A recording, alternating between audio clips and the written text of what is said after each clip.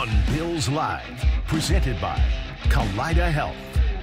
Hour number 2 here on a Wednesday. Chris Brown, Steve Tasker with you, talking Bills' initial 53-man roster. We're expecting some tweaks, and here to discuss some of the initial decisions made by the Bills personnel and coaching staff departments is our good friend from NFL Films, the senior producer, Greg Cosell. Greg, how you doing? Brownie, Steve, what's happening? Oh, you know, just a little roster juggling here and there, and probably a little bit more before it's all said and done. What do you expect, Brownie? What do you think's going to happen? Well, Reed Ferguson has got to get back on the roster. They had him off of it just for a little roster juggling maintenance. So we're expecting some players to get IR'd to create some space. I'm sure you've seen the reports that the Bills are expected to sign Germain Ifedi, the veteran offensive tackle. So that'll fortify the ranks there. And since we are talking tackle, Greg, let's talk about the ascension of one Ryan Van Demark, the UConn product. Played 3 years of left tackle at UConn. Yep. Was on the practice squad here last year, worked with Aaron Cromer for over a year, and rocketed up the depth chart through the course of the summer to not only make the 53-man roster, but to unseat last year's swing tackle, David Quessenberry, who didn't even make the 53-man squad. Yeah, I mean, I didn't, to be honest with you, and other than watching him in the preseason, I did not know much about Van Demark. I had to look up his background and saw that he was a 3-year starter in college, but seeing him in the preseason, you know, and I think we discussed him a week or so ago, length, athleticism, moves well, certainly has the traits you look for at the position. Now, again, in an ideal world, you probably don't want him to be your starter given what they do have, but I guess we'll see how this plays out. Dawkins is certainly entrenched at the left tackle position. My guess is that there are some question marks about right tackle at this point in time as to how that, plays out. Because the one thing we all know is that you'd like to get 5 out and not have to keep someone in to help your right tackle in pass protection, particularly on third down. So we'll see how all that plays out. But yeah, Van Demark certainly looks the part. He's got tremendous length, long arms, long body, good feet. It's a good story. And obviously Aaron Cromer's been doing this a long time, so he obviously feels very good about him. Yeah, the question mark seems to be Spencer Brown, and he was a roller coaster last year. He spent the whole offseason recovering from a minor back surgery that he had. Then he comes in and gets a high ankle sprain. Never seemed to find his stride last year, and it was a little bit. And it was fair to say it was like a roller coaster last year. He'd have really good reps and bad reps. It was just both ends of the spectrum, and that's really what you hate to see. In the offense, you'd rather have the guy at least at a level where you know how much you've got to help him from play to play, but that seems to be a problem with Brown, right? The other thing, too, Steve, and this is just the nature of your quarterback. I mean, Josh Allen's a great quarterback. That's not the point. But he's a certain kind of quarterback. Josh Allen will have a tendency to leave the pocket at times before he has to, and he makes special plays doing so. And he'll probably always be that kind of quarterback to some extent. And when it's his front side and he would see someone, the pass rusher, the edge pass rusher, look like they're beating Brown, Josh would move. And, so the nature of your quarterback and a right tackle that was up and down, as you said, and the tape showed that because I ended up watching a ton of Josh Allen dropbacks about 2-3 weeks ago. The tape showed that Brown would often initially get beat. And Josh could see that because it's in his, it's his front side, and that would cause him to break down at times before he had to. And you don't really want to be in that situation. Moving to the other side of the ball, another former practice squatter who made the 53-man roster, Greg, Kingsley Jonathan, the Syracuse product, undrafted rookie, signs with the Bills last year, gets plucked off their practice squad, plays 5 games in Chicago. They cut him last year. The Bills managed to get him back on their practice squad for the duration last season, comes in this year, has an advanced repertoire of pass rush moves, had a great sack against the Steelers in preseason game number 2, where he flattened after beating the man on a rip move. And then last week, has a left arm stab on the left tackle and then spins back underneath the pass rush arc and almost gets to Justin Fields. Just your thoughts on the advances that Kingsley Jonathan has made in his game to make a spot on the 53. Yeah, great story too, because as you start looking at his history, he's, one of those guys that seems like he's, a free agent, then he's waived, then he's claimed, then he's waived, then he's one of those guys. Really good length for the position. He could play inside or outside. And again, obviously those kinds of players I think are important to Sean McDermott.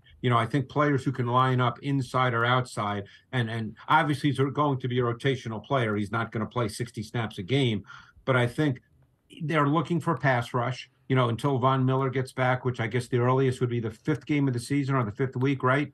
Right. Based on, yeah. So, until he comes back, you're looking for pass rush. In an ideal world, I think they would prefer not to have to pressure a lot, although with Sean calling the defense, depending on what he sees, his background certainly comes from a Jim Johnson in Philadelphia back in the day, and he was a very big blitz guy. So you don't know how this will play out when the regular season starts. But if you don't want to blitz, you need your front four, obviously, to exert meaningful, consistent pressure on the quarterback, at least speed him up if you don't sack him. So Jonathan could be a guy that fits that. The other thing I'm curious about, Brownie, and I don't know if you were going to go there with this, what kind of camp, because I'm not there every day, you guys are, what kind of camp did Leonard Floyd have?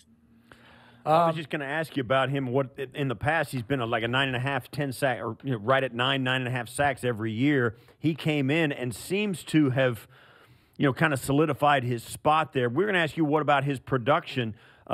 He seems to be behind Rousseau for the time being and behind Von Miller when he's out there. Yeah.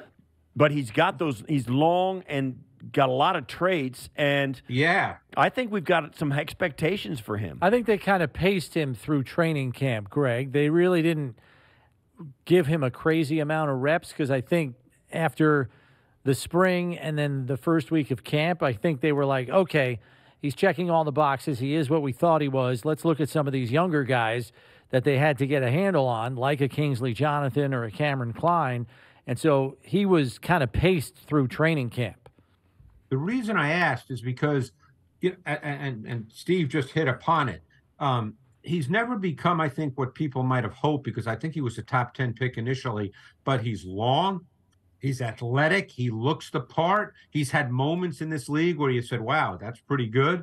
And the reason I mentioned him is if he can play, particularly in your pass rush situations, maybe he's not a full-time starter, and he probably won't be, but if he can come in your sub fronts and play on the edge, my question becomes this. Does Rousseau in your sub fronts, does he move inside? And do you have Miller and Floyd on the edge? Because Rousseau, people may not remember this, but I obviously studied Rousseau coming out of the University of Miami. And at the University of Miami, Rousseau played inside a lot on third downs and was very good at it. And he's got tremendous length and tremendous leverage. And again, he's played almost exclusively on the outside for the Bills in his 2 years, I guess. Is he a 2-year player? Yeah. Keep talking about it, though, Greg, because Greg, you're speaking my turbo package into existence. So have at it. Yeah, well, again, it's not like, I'm on speed dial with Sean or anything, but, if Floyd can be an edge pass rusher, because he certainly looks the part, we know Von Miller is coming back, and you bring Rousseau inside and, maybe you get a better 4-man pass rush and you're able to play and do a lot more in coverage. Yeah, we have spoken at length on the show about the exact same thing. When Rousseau came out, you saw a lot of film of him on the nose. He was right down inside. And, at 6'7", which is what he is in long and lean, a guy like Tua, the smaller stature quarterbacks are going to have this guy right in their face with his arms up. Think of a guy like DeForest Buckner, who's 6'7", or really good defensive tackle. And, those guys, they stick their arms up, and, man, they got a lot of length to them. Yeah, it's going to be a problem. And you said it. Brownie and I were thinking about the exact same thing when Leonard Floyd showed up, as to what would happen when Vaughn came in and put Floyd on the outside and then just move him down, and with Ed Oliver down inside as well, who's a penetrator. It seemed to be a really nice package of pass rushers with a lot of speed and ability to get the corner. And look, the bottom line is, to this point in time, I know they signed Oliver, okay? But, he's a shorter guy, and at this point in time, he's not really shown to be a pass rusher per se. So we talked about someone like Kingsley Jonathan. He's 6'4". What happens if, and again, I'm just throwing this out. We don't know anything right now, and I want that to be clear. We don't really know anything. All we're doing is talking ball, like a bunch of guys sitting around the bar talking ball. But I mean, let's say you had Floyd and Miller on the outside and Rousseau and Jonathan inside in your sub. You got speed off the edge, you got size inside. Who knows? I mean, all this has to get worked out. Yeah. Right. And I'll just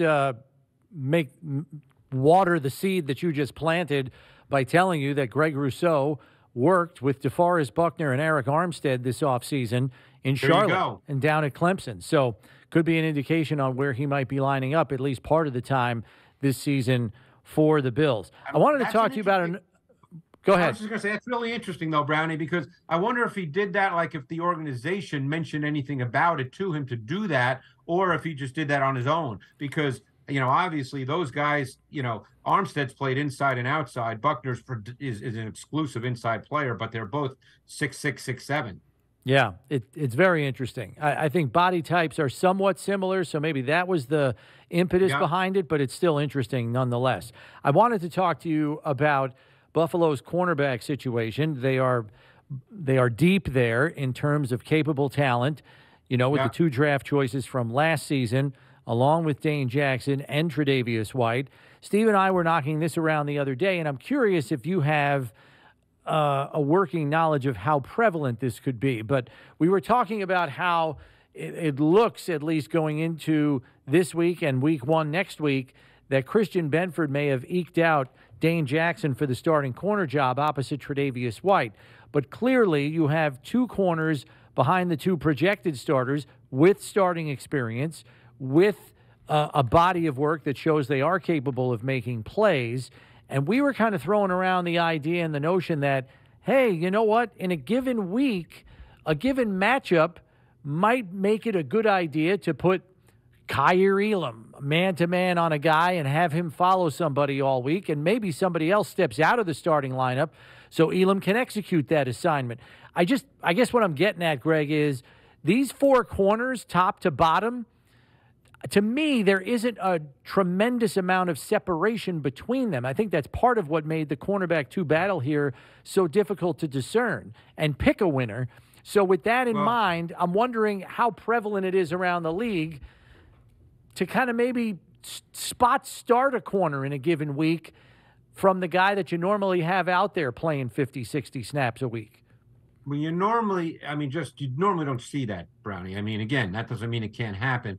I was going to ask you guys, and I'm glad you brought this up, what is going on with Kaiir Elam? I mean, because, I've seen the preseason games, and, has he gotten beat a few times? But not badly where you went, oh, my God, that guy can't play. So something's going on there through camp. I mean, has he not performed well? I wouldn't say that. I mean, there are instances where he might get a little grabby. We saw that in the Pittsburgh game.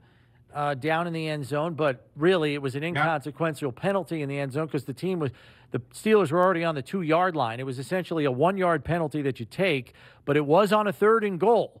So you don't want to do that on a 3rd and goal from the 2 and give them 1st and goal at the 1. Yeah, it's a 1-yard penalty, but it's also a fresh set of downs. So recognition of down and distance, time and score, I think those are things that he's got to focus on more than his ability to play the football game. And I think one more thing that we talked about a little bit is that I don't know that they like all 4 of these guys a bunch. Tre'Davious, Dane Jackson, Kaiir Elam, and Christian Benford. They all have a different feel. And I think there's some difference of opinion on the staff about which one they think is a better fit or, the bigger upside as opposed to the steady player kind of thing. I think there's some of that going on as well because I think they like all of those guys, and Taron Johnson, of course. So you say that because, Brownie, when you were talking a moment ago about, week to week, I started thinking of Bill Belichick and the way, he would some weeks he could play guys and the next week a guy could be, he could be inactive and the next week he could be a starter. Now, I'm not suggesting that's going to happen here, but I don't know. If they really like all these guys, maybe it is possible that it becomes a opponent specific, who they're playing, how much man they want to play versus how much zone. There's so many factors, as you guys know, that go into it. Look, Tre'Davious White, I would doubt that he would ever sit, but I don't know the answer to that, but I would doubt that. But then I think you're dealing with the three other guys and how they might play out, depending on who they're playing. Yeah, I mean, I think Benford had the best body of work through the course of the preseason. He was probably the most consistent of the three that were competing. And then, I think Dane Jackson's just kind of like a steady Eddie player. At times he shows a nose for the football. Kyer is the most physically gifted of the three. Yeah. And that's what kind of gets me, because I keep seeing this in my head. Last year in the playoffs, Bills-Dolphins up here, wild card playoff game, Tyreek Hill runs an 18-yard dig route, and Kyer Elam is with him every step of the way. And after the play, Tyreek Hill actually turns around like, who the heck was with me stride for stride on an 18-yard comeback? That never happens. Like, he was shocked. Right. And so I think about that. I know it's just one play, but now it makes me think, like, hey, we're game planning for the Dolphins. We got Waddle and Tyreek Hill to worry about. Why would we not put our best physically gifted corner on one of these guys as a game plan for the game? No, it's possible. You just, that becomes a coaching decision and a philosophy. And, I don't think any of us can answer that right now. Right. The other question I was going to ask you guys, if they had to line up and play tomorrow, who's the linebacker next to Milano? Yeah, I think it's Tyrel Dodson. That's our guess. Yeah, I think Bernard missed the entire preseason. He just got back on the practice field today and is not all the way back from the hamstring injury. To me, I don't know how you feel about this, Greg, but I think there's a couple of reasons why it's got to be Dodson. And look, he's got his strengths and he has his drawbacks to his game. But I think he gives you just a little bit more than A.J. Klein does, who's not on the roster right now. We'll see if he winds up on the Bills practice squad as veteran insurance. Number one, I just think Bernard missed way too much time to be considered right now for the starting job. And I think if Bernard has this recovery this week and then, can practice fully next week, and then you put him in the starting lineup, I think it's an insult to Tyrel Dodson, because you're basically rendering his entire preseason meaningless. And if I'm Tyrel Dodson, I'm like, what the heck did I do for the last 3 games? Why was I busting my hump to earn this job when you were just going to give it to this guy anyway, who did nothing in the preseason? I think it's a bad look. Dodson too, and Dodson played a lot of snaps, so they wanted to see him play. Yeah, I think that kind of decision would be a bad look in the locker room, if you will. So that's not to say that Terrell Bernard couldn't be the starting middle linebacker by week 4, but I think right now for week 1, I think it's going to be Dodson. What's your sense of Dorian Williams and his preseason and training camp? I thought he had a great preseason. I thought he was very productive. It was a shame he missed the last game with the calf injury, because he was really on the ascent there. I mean, he was the leading tackler in both games for this team, from the will position. I know at the end of one of those preseason games, they moved him back over to Mike a little bit, but as of right now, we're not getting the sense that he is part of that equation yet. Yeah. I would tend to think it's going to kind of go based on how either Dotson and or Bernard look. And if they don't fulfill all the responsibilities of that role, he could shift back there. I wouldn't rule it out. I think the thing about Dorian Williams is it was a little bit too much for him early on. And with everything that's going on in your first training camp and you're trying to grab it all, I think they felt like it was too much on his plate to give it to him, both the Mike and the will. So they gave him the will. About him, without knowing how he's taught, obviously it's different from when he was taught at Tulane. It's a whole different deal. Right. But he definitely, and I hate to sound cliched, Steve, but you know exactly what I'm talking about because you played with guys like this. He is definitely a see ball, get ball guy. I mean, right. He may make a mistake, I'm sure, when they chart every snap, but he is around the football and he makes tackles. Yeah, and that's what I think they see. But I think in the beginning, they didn't want to overload him mentally and wanted to let him play like that, see ball, get ball, with making fewer mistakes. And now that he's been in it for a month and a half, now they're starting, like you said, they gave him a minute at the mic where he'd been backing up Milano for a whole training. Well, you got to trust him. I mean, you know how it is with defensive coaches. Both you guys know. You've been around the game. That's a word you hear all the time from defensive coaches. It's why sometimes guys with lesser talent play, because they can trust them to do the right thing on every play. Well, that's it in a nutshell. They got to know you're going to, because, and particularly playing Mike, you doing what you're supposed to do makes all the other 10 guys do what they're supposed to do. Because you're the guy talking to them and you're making the adjustments in the adjustment packages. And if you're not on it, something's going to go haywire and somebody's going to be running free with nobody on them. Last one we had for you, Greg. Hardy and Sherfield, two of the new, more prominent additions to the receiving corps. I think we were very encouraged by what we saw from those two through the course of the preseason. From Hardy in particular in this last preseason game against Chicago, we saw how Ken Dorsey, at least we got indication of how he wants to get him out in space in a variety of different ways, knowing what he can do when he has space available to him in terms of getting yards after the catch. Just based up, what has the preseason told you about how those two can help this passing game? Well, the other thing, too, is Hardy was with the Saints. And the year that Jameis Williams started with the Saints and before he got hurt, week 7 or 8, he hit Hardy on a couple of deep bombs. That kid can run. And obviously you got a quarterback that can throw at the length of the football field. So to have a guy that can really run as well, besides being very good run after catch, whether you're talking jet sweeps or tunnel screens, but this kid can run and get over the top. So, I think you'll see some specific plays for him because he's got a track record, Brownie, in the league. I've seen him.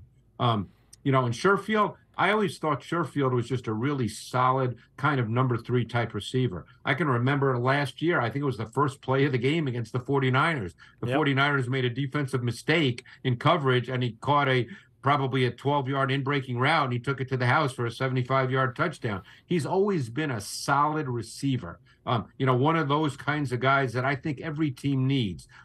He's certainly a different receiver than, let's say, a Cole Beasley stylistically.